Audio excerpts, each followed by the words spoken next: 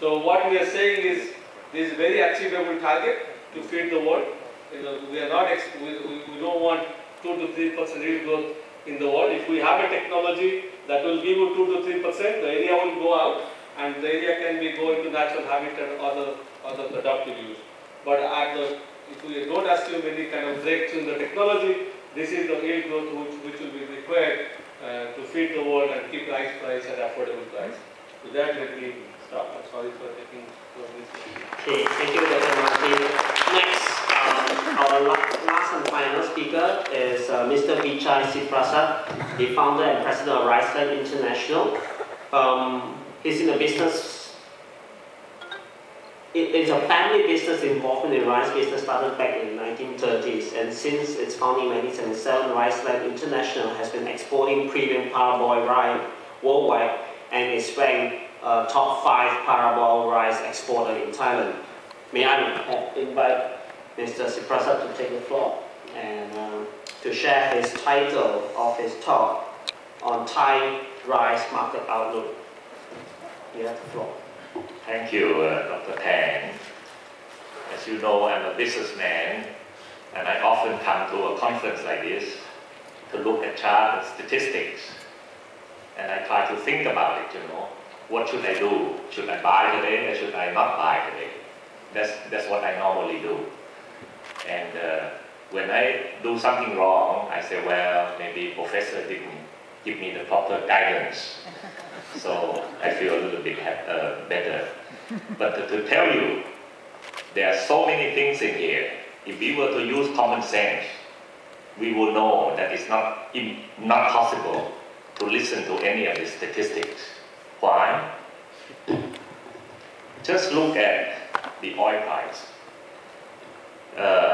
Now today, our oil price is probably around $87 or so. And we learned that at this level, there will be competition for land, for water. Some of it will be diverted to go energy plant, some of it for food.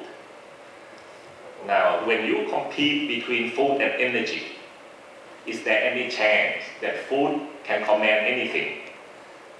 The statistics that I learned from one of the conferences, I still remember, they say 100 kilos of corn can produce 100 liters of ethanol or something like that. And they say that 100 kilos of corn can feed a human being for a year. To my thinking, you feed your car, it lasts a couple of days for 100 liters. The most you can use it for maybe 2-3 days. But for human being, it lasts you a year. Now, if that statistic is correct, there's no way that food will prevail. All will be consumed by cars, right? So prices cannot be stable like Eric was suggesting that projecting that the rice is going to be somewhere around $400 per ton. It's not possible because all the land and water will be taken away by energy plant. That's just common sense to me. But I keep listening to each conference just to see how to make good use of the information that the experts have tried to collect. Just today, in Bangkok, the price of rice is somewhere around $500 plus or so. And in a few weeks, it moved from 400 something to 500 something. There is no major changes on the supply demand. Our production this year forecast to be a little bit more than last year. Let's say in the 450 tons new basis, more than a few years ago. And how could prices moving up $100 in a few weeks? Now that is beyond me because there's no relationship. Why would big supply mean unstable prices? And I look back this year, I saw prices in the United States at one time was lower than the Thai. Perhaps $50, perhaps $100 lower. Can anybody confirm this or not? I'm sure It's $100 difference. US price most of the time is higher than the Thai price by $50 to $100. And the Thai prices are $100 higher than the Vietnamese price. But somehow this year, a few months ago, this relationship changed so much that we were above $100 above the Vietnamese, and the US is $100 above Thai. And then in a few weeks, a few months, it changed. Changed to the extent that the Thai price and Vietnamese price were at par, and the US price also at par. Now, nobody can explain that to me as to why it could be like that.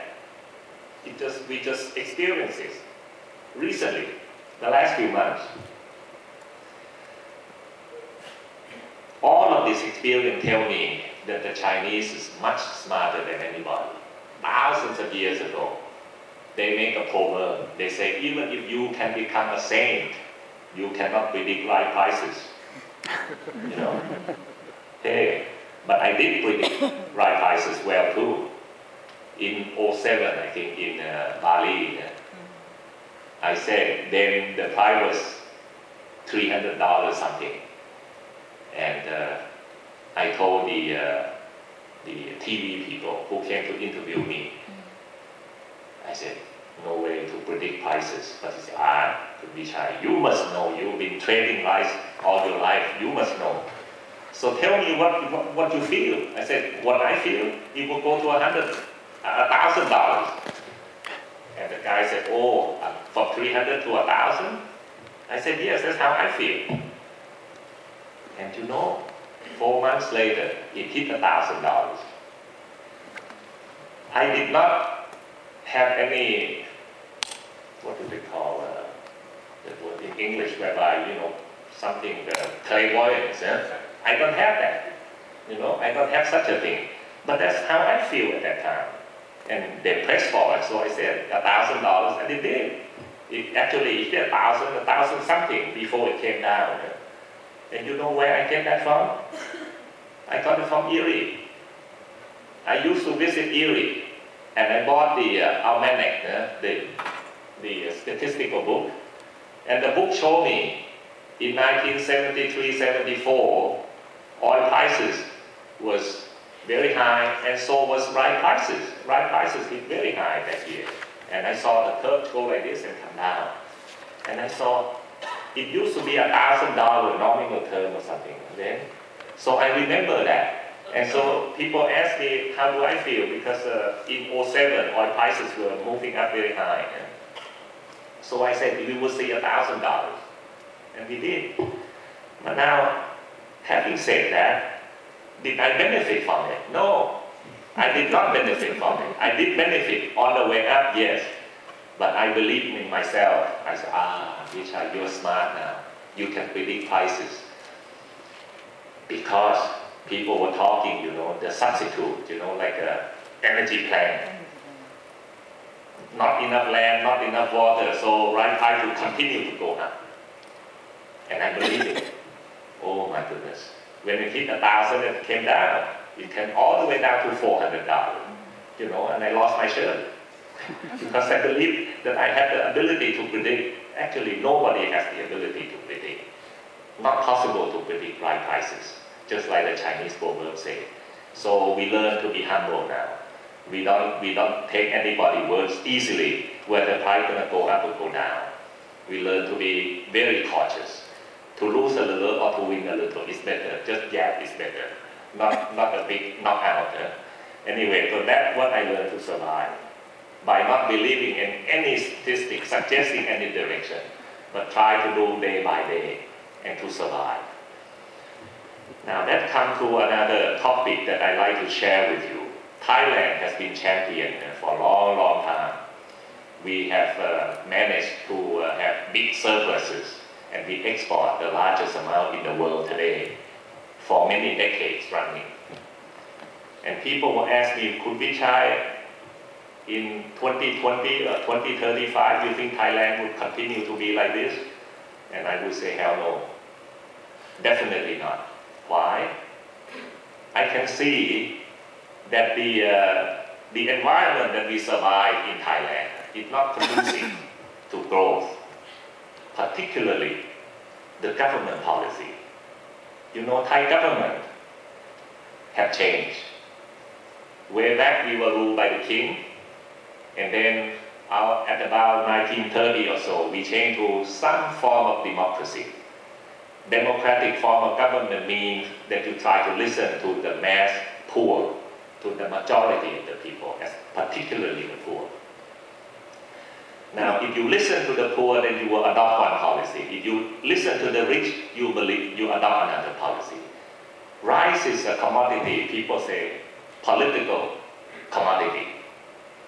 That means politicians are interested in it.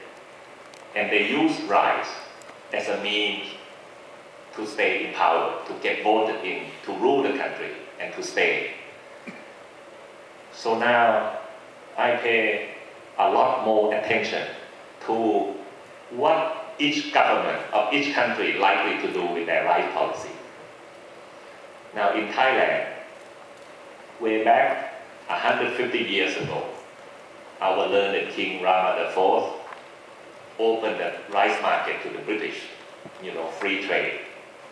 And my ancestors, my great-great-grandfather, heard about it in China. They said, let's go to Thailand, let's do some business. And a lot of Chinese folk moved in to Thailand.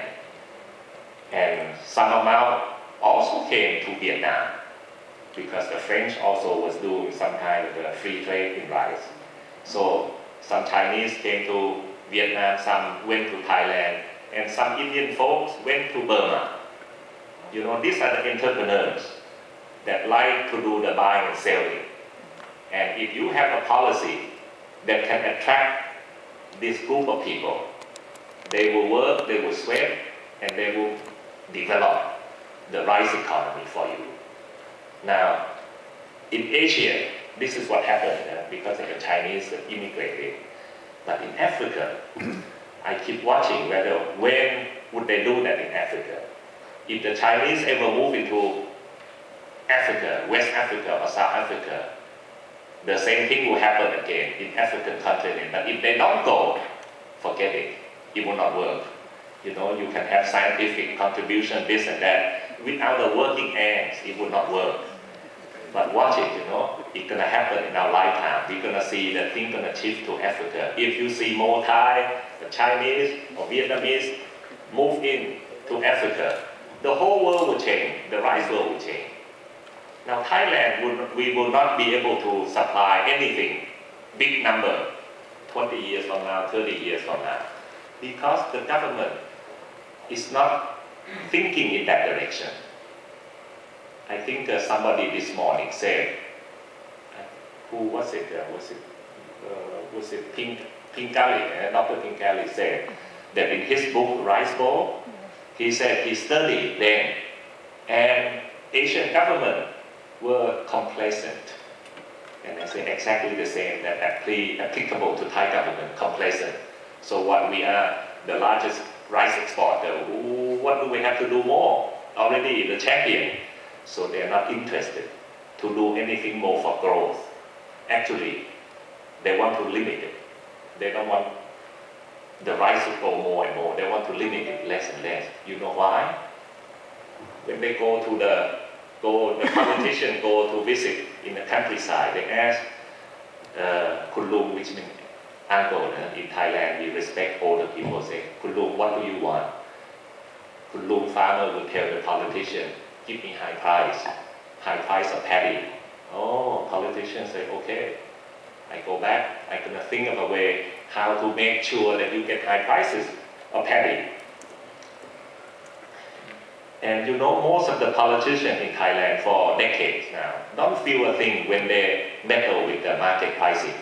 They don't think that market prices is something you cannot touch. The lady that asked, you asked whether high price is good or bad or low price is good. This is exactly the same story. Politicians say, you people want high price, I'm going to do it for you. So price support came to Thailand. Mortgage the rice and this and that, set the price way above the market.